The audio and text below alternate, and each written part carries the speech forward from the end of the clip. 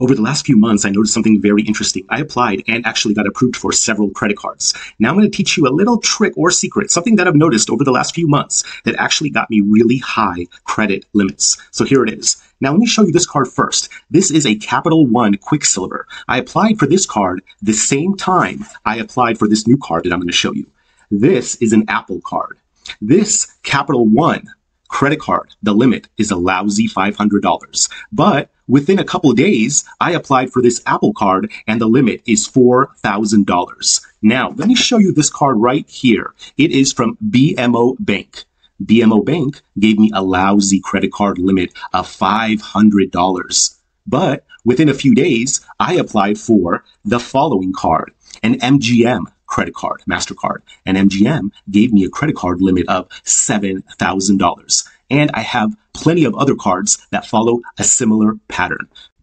Now let's talk about underwriting. Apple is underwritten by Goldman Sachs Bank. MGM is underwritten by FNBO Bank. Bank of the West card is underwritten by Bank of the West. And of course, Capital One is underwritten by Capital One.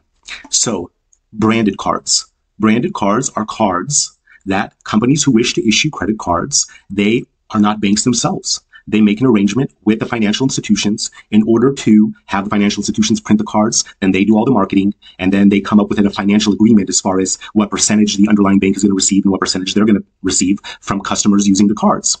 And of course, how do you pick and choose what's a great branded card? Well, in the case of my MGM card, I live in Las Vegas, so gambling that has to do with limousines, hotels, travel, airlines, okay? So you're going to probably get higher limits for that type of card.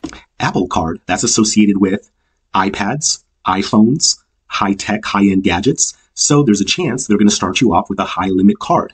So what are some other type of branded cards that you could apply for without going direct to the bank?